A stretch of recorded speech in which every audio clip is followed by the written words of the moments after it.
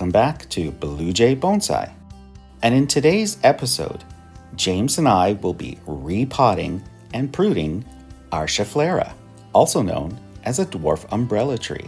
We've named this one Rihanna for reasons that we hope are obvious. Zin from the channel Maybe Bonsai gave us this back in September when we visited. It was a cutting off of his larger Schefflera. We already have a Zin ficus, so I hope you don't mind we don't call this the Zin Schefflera. And other than repotting it back then into this beautiful pot from Ray, we really haven't done much with it. So lately I've noticed when watering it that the roots have been trying to escape from the bottom. So I figure it's time for a repot to at least see what's happening. I was hoping that the spatula end of my root rake would make quick work of getting this tree out of the pot.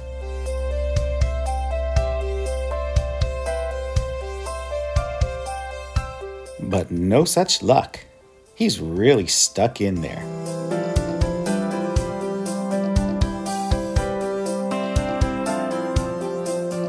A little more persuasion is needed.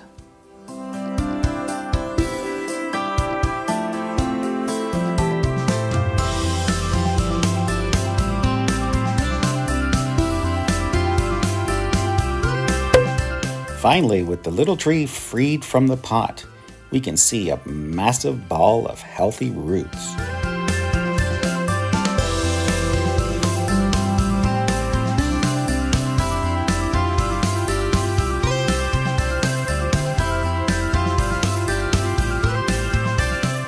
So let's rake them out so we can see how much we need to cut back and start working on a nice radial root base.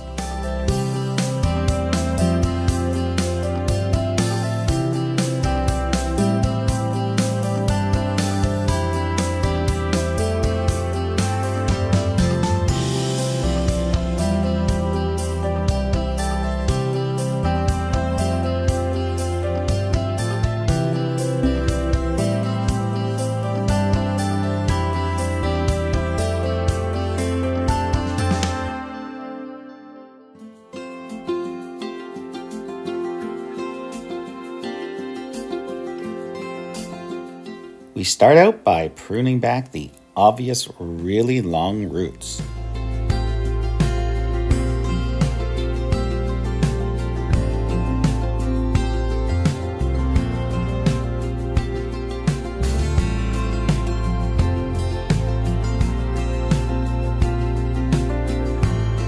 And it might look like my little shears are not that sharp, but actually it's just difficult to cut with your left hand when you're right-handed.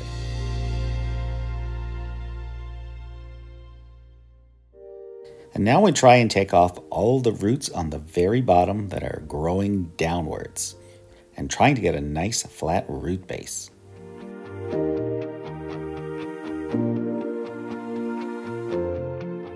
And I've switched back to my right hand, so it makes it a lot easier to cut these ones off.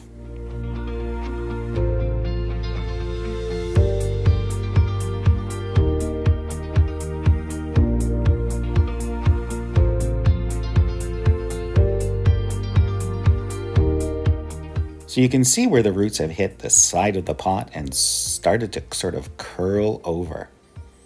So what I do is I go around the entire perimeter, cutting off the roots where I see they've taken that bend.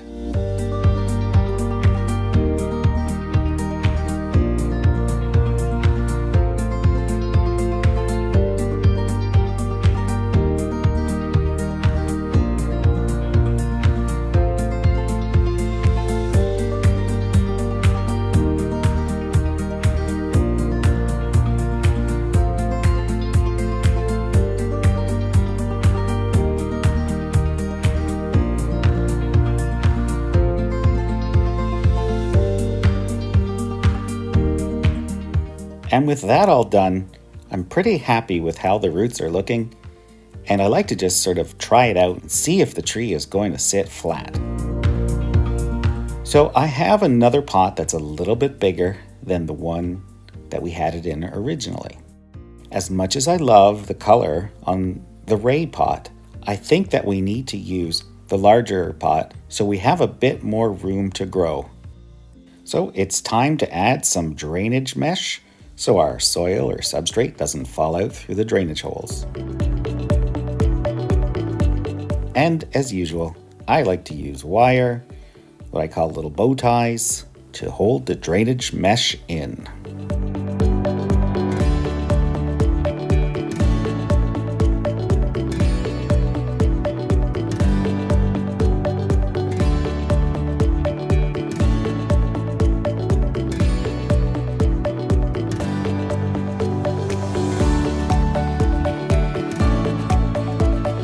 Just snip off any excess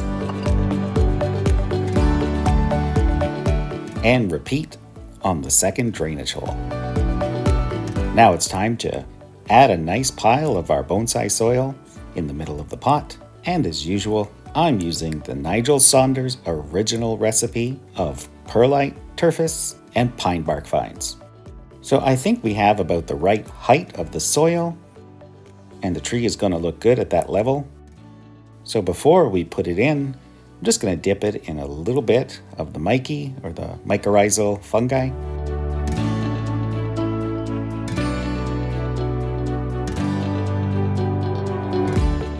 Throw a little extra on top just for fun.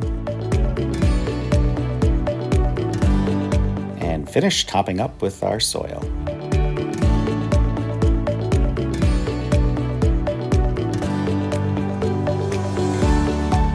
Our faithful old chopstick does the work to help work the soil into the roots.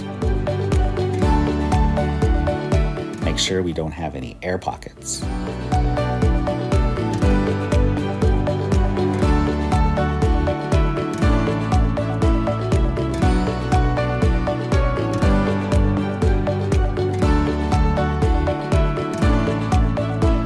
So after all that chopstick work, we need to top up just a little bit more soil.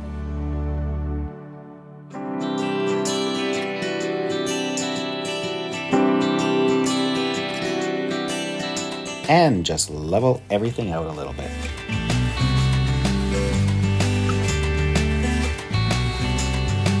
Doing a little spin around the block so you can get a look at the tree from all sides. Been here too long.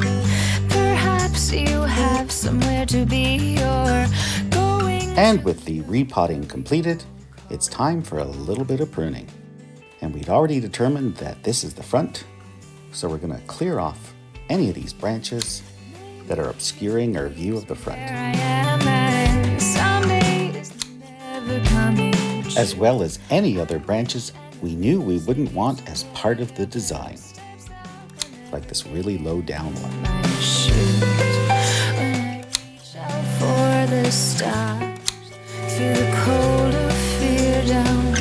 And here's the part where I count the branches. Stand up, reach and grasp the dreams that I have.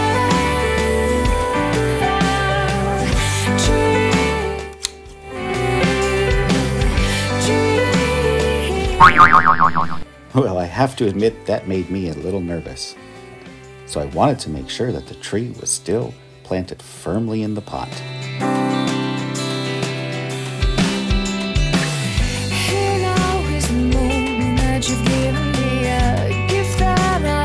So James and I tried to decide if we wanted to keep this branch or not, and we decided to keep it. But we both agreed that this one needed to go.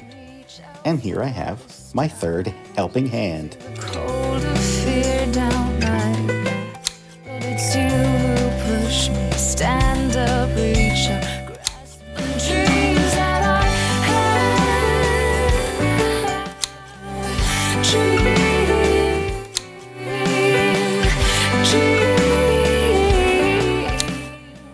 And with the pruning all completed, it's time for the carnage cam. That's not too bad. When I reach out for the stars, when I reach out I usually don't water on camera when I'm inside, as it makes too much of a mess. But I've enjoyed watching Nigel's little red watering can so much recently that I wanted to show my little blue one. Pardon me, ladies and gentlemen, I may have been. So with all our pruning complete as well, it's time to take another spin around the block and get a look at the tree from all sides. Not every video is super exciting, and sometimes you just have to put in that regular maintenance work. Got this package delivered to my door. I just started to open it up and I figured I might as well do it on camera.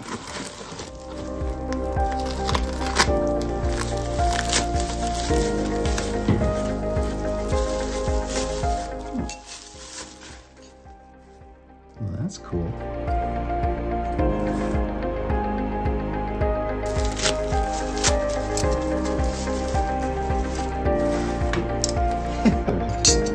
This is brass.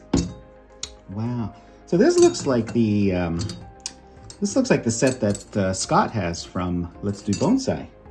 And of course, this is very similar to Nigel's root rake. I know it's not the same, but I know it's more like the one that Scott has, but this is really cool.